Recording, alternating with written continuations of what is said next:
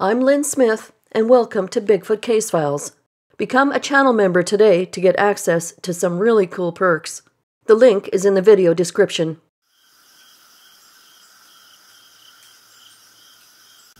Three Sasquatch 10 yards away. January 4th, 2012, Polk County, Florida. I've been hunting Green Swamp since the 1970s. Though I tend to hunt more than one wildlife management area each year, the Green Swamp is a go-to area for me. I have spent possibly 1,000 days in the Green Swamp over the last 35 years. I'm very familiar with terrain and all of the plants, insects, and wildlife in the area. I have a demanding job that makes it difficult to coordinate a hunt with friends, so for the last 30 or so years, I have hunted alone. I have walked in and out of different hunt locations in the dark hundreds of times and have never seen or heard anything that alarmed me. In about 2010, a new tract of land was added and opened to hunters in Green Swamp. The tract is about 1,000 acres of planted pines that are about 15 years old, trunks about 10 inches in diameter and clear of branches up to about 7 feet. The planted pines are about 15 feet apart and are planted in rows. Each row is also about 15 feet apart. There's a heavy layer of pine straw, so very little low vegetation is present. It is possible to see for hundreds of yards down each row, but visibility to each side across the rows is limited to about 50 yards. The pines are planted between natural cypress swamps and a few small ponds. Access is limited to foot traffic only, and there is only one way in and one way out. Hunting this area requires a lot of walking. I will often take a vacation in January and hunt for the better part of the week in the Green Swamp before the season closes. After the Christmas holidays, the woods are quiet with few, if any, hunters. During the week, it is not uncommon for there to be fewer than 10 hunters in the entire 55,000-acre wildlife management area. In mid-January of 2012, I had taken a vacation to hunt this area. This was my second year hunting the new area. It was midweek, there were no other vehicles parked at the entrance to this area. The weather was cool and clear. I was using a large garden cart of the type sold at Tractor Supply to haul in a heavy climbing tree stand that would also be used to haul out deer or hog if required. I had hunted the edge of the swamp that morning, and at midday I decided to take down my stand and move to another location. I loaded up my cart and was pulling it along, rifle in hand, down one of the long rows of pines. I got to a location that the visibility down the row looking due west was exceptional, so I took a break, but was still actively hunting game that might cross this row. I set my backpack as a rifle rest and lay prone. My line of fire was west down the row. I'm in full camo with no face covering. My garden cart is an unnatural bright green with silver painted wheels, with tree stand on top, probably about 40 inches in height overall. It was between 2 p.m. and 3 p.m., bright but indirect sunlight through the young pines. I had been there a few minutes and had been checking my work emails on my phone when I caught motion to my left. I looked up, and there were 3 big dudes in black ghillie suits, no more than 10 yards away from me, walking in single file, quartering away, crossing my line of fire. I laid there, surprised, but motionless, and let them pass. They walked in a north-northwest direction for about 50 to 60 yards into a cypress swamp before I lost sight of them. Shortly after they walked out of sight, they started banging around in the swamp, loudly. The banging sounded almost metallic, a dull dunk, like hollow aluminum against a tree. I thought these idiots were very loudly and carelessly taking their tree stands down. There were possibly 20 bangs. I got frustrated that these guys had ruined my hunt and stood up, got situated, and began to head west with my cart once again. As I crossed their path, I noticed a distinct game trail that they had used. I continued on and hunted that evening and the rest of the week in the area. I had my phone and camera in my hand while I watched them walk closely by. I had no fear or reason to take a picture or a video because it never crossed my mind that I was seeing anything but foolish hunters. They were walking rapidly but quietly.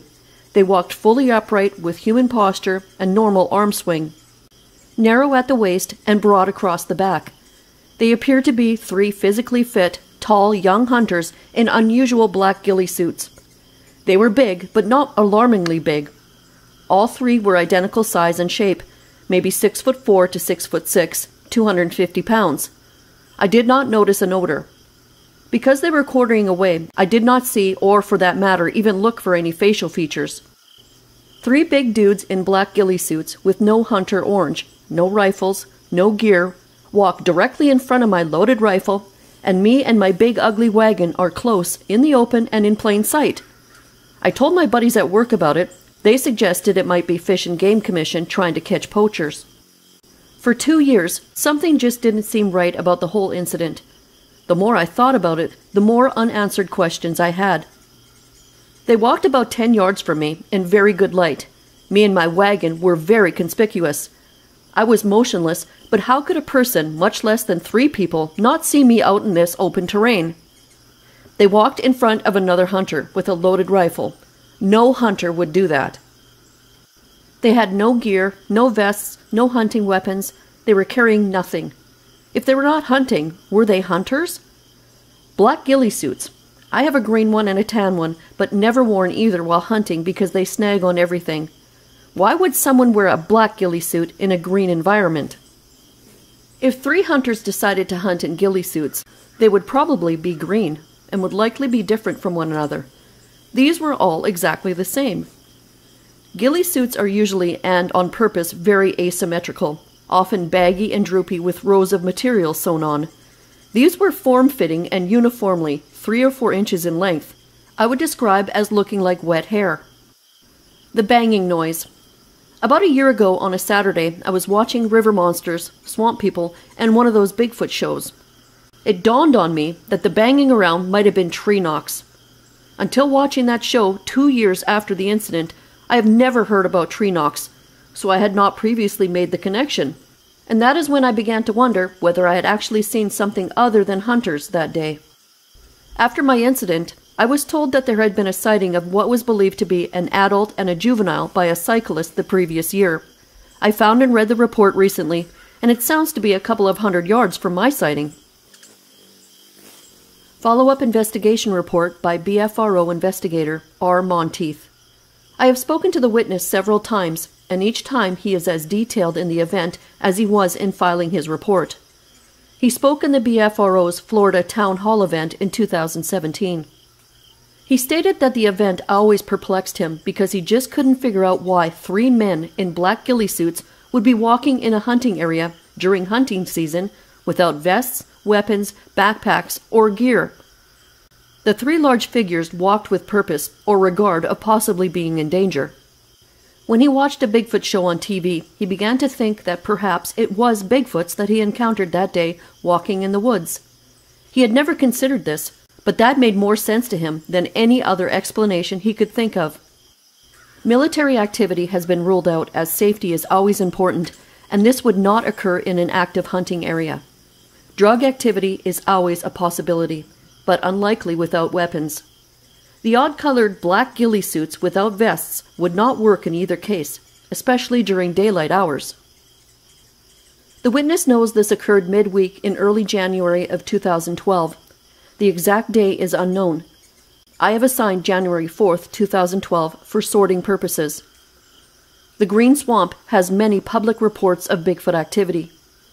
In 2009, Florida BFRO were investigating reports of 3 black Bigfoots in the Green Swamp. Tracks of 3 individuals were found and cast.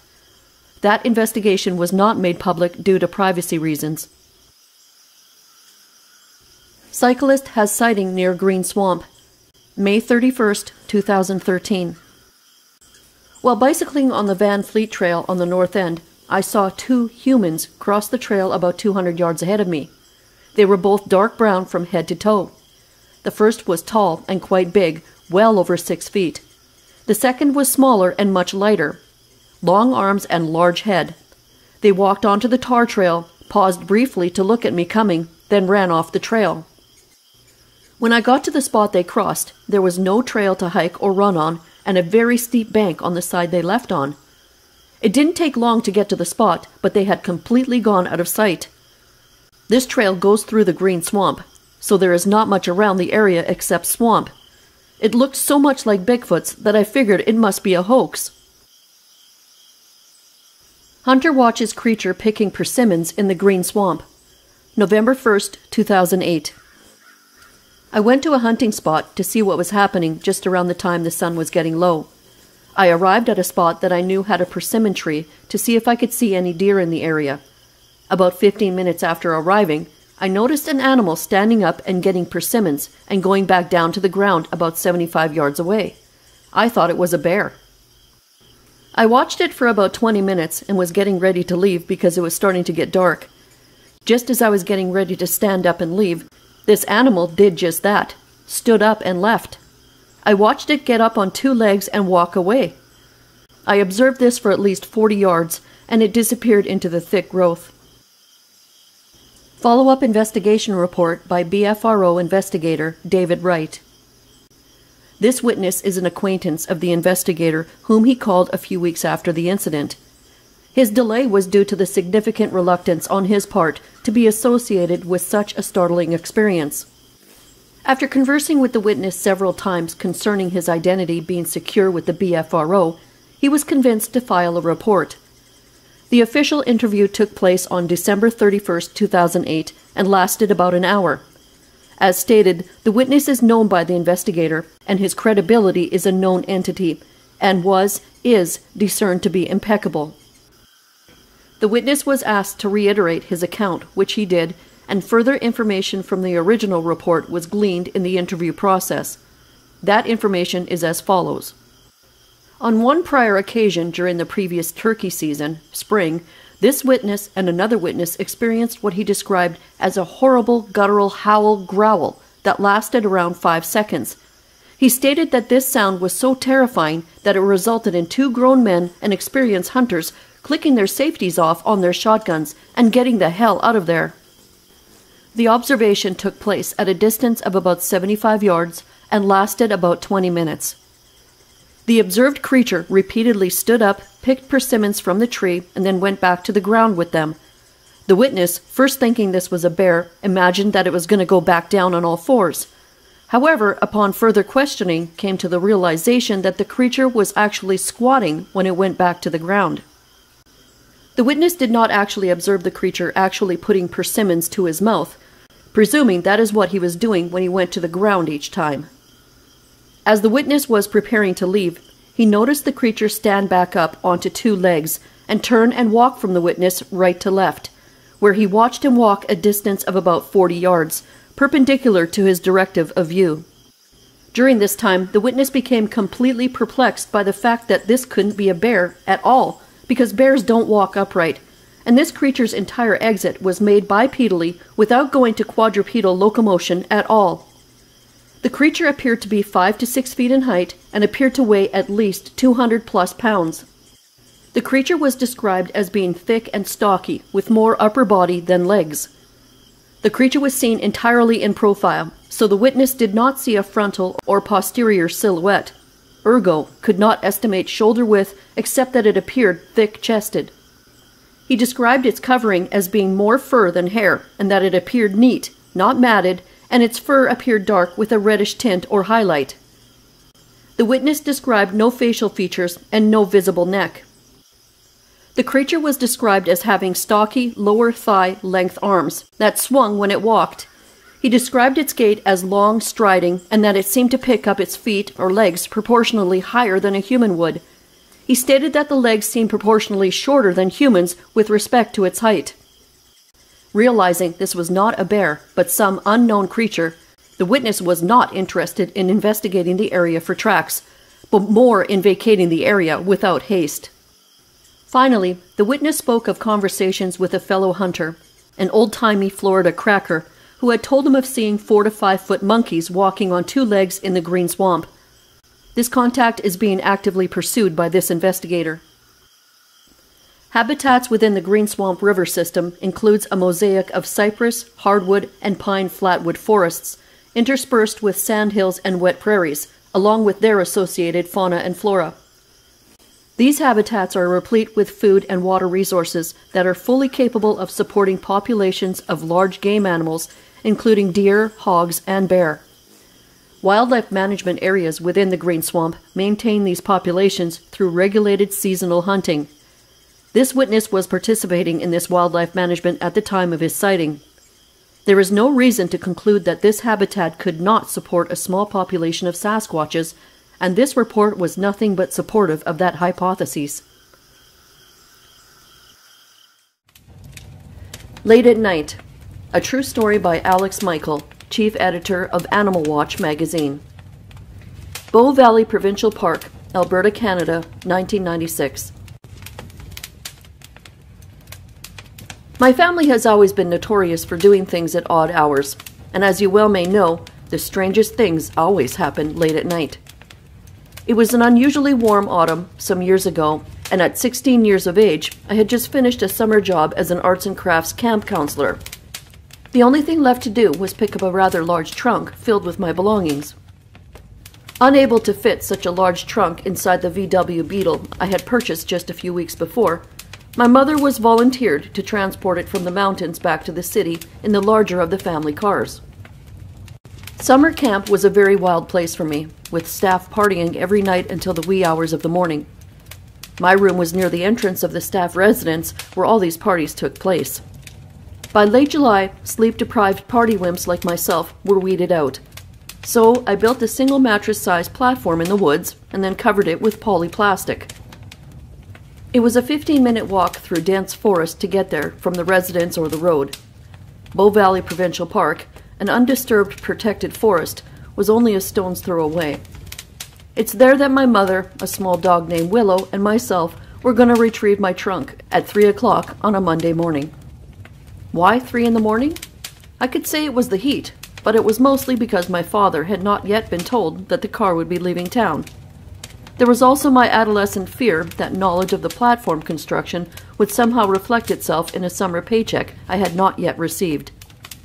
My mother had to be at work by 6:30, so we had less than an hour to complete this covert action.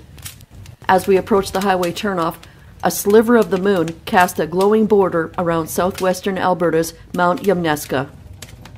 Driving several miles along the gravel road, the camp looked deserted. Summer staff had cleared out several weeks before, and a handful of permanent staff were either taking days off in the city or asleep in cabins several miles from the summer campsite. Angling off on the side of the road, my mother left the headlights on, pointing into the trees. There was some discussion about taking the 20-pound dog named Willow for protection. However, Willow's track record for wandering off severely threatened a successful completion of the mission. Plus, very uncharacteristically, the dog named Willow refused to get out of the car and was now partially hidden under the driver's seat. Car headlights were of no value after the first few seconds of meandering through the forest. We had a flashlight, but I was having difficulty remembering the exact location. The 15-minute walk turned into a 30-minute skin-scraping bushwhack, but finally we arrived at the isolated platform, even though the flashlight batteries were now dead. I assured my mother all that needed to be done was to take down the polyplastic rain cover and carry back a mattress and the trunk. It should only take 2 trips. She was noticeably silent as we began working in the darkness. My mother began untying strings, securing the poly to the ground, and I was kneeling on top of the 4-foot-high platform. Stretching up to reach some tangled binder twine knots tied to a tree, a pungent smell suddenly flooded the air. My eyes moved from the knots to the tall length of plastic. There, distorted through the semi-transparent poly, was a huge shadow only about 7 feet away. With the 4-foot platform and me kneeling on top, the creature was easily at eye level. A split second later, there was an incredibly loud, screaming roar. Although I know of nothing to describe it, the sound was like a peacock scream, a bear growl, and a lion roar, all somehow combined. I can't tell you if I screamed. I can't tell you much of anything other than my eyes continued to peer through the plastic at this massive shadow.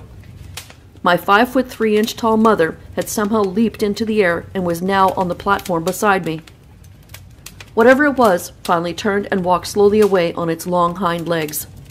We continued watching as each heavy step could be heard contacting the ground. There were no visible ears, just a sparse mohawk-like fringe sprouting up from the tapering top of the creature's head. From behind, the upper body appeared massive. It continued to walk upright until disappearing into the trees. We stayed on top of the platform motionless for some time after. Then finally I started ripping down the plastic. I have no idea what my mother did during the next 40 or 50 seconds, but the next memory was power walking through the forest. Balancing a single mattress on the top of my head with one hand and carrying the handle of the trunk in the other, I assumed my mother was holding up the other end of the trunk. With Willow still hidden under the driver's seat, it was a very quiet drive home. Late at night, they say your mind can play tricks on you, but I am so certain. Brown bears had been in the area that summer, but I have never seen a bear walk upright that smoothly or for that long a time. Or it could have been a very large, long, furred man standing over 7 feet in height. I say man because intuition tells me that the creature was a male. Could it have been a Sasquatch that night? I will never really know for sure, but you can bet that I will keep telling the story as if it were. Alex Michael.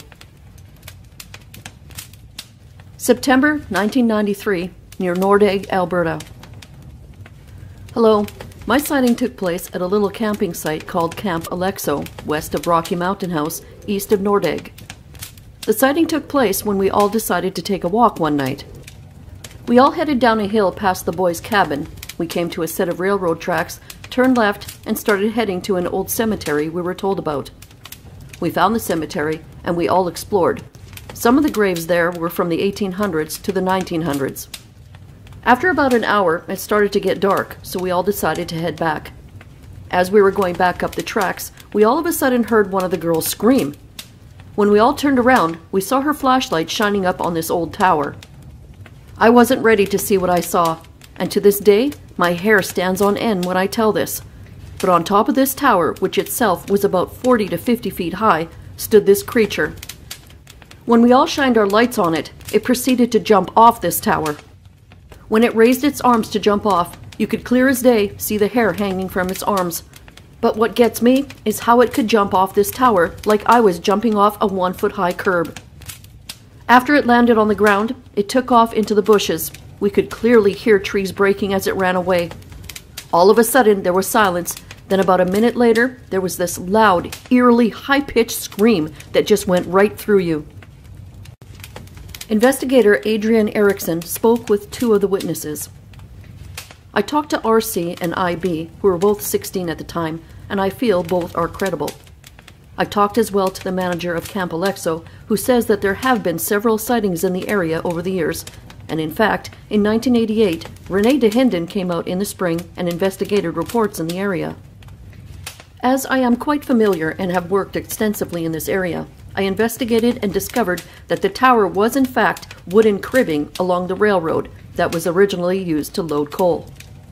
And that, depending on where the Sasquatch was positioned, that it likely jumped between 20 to 25 feet to the ground.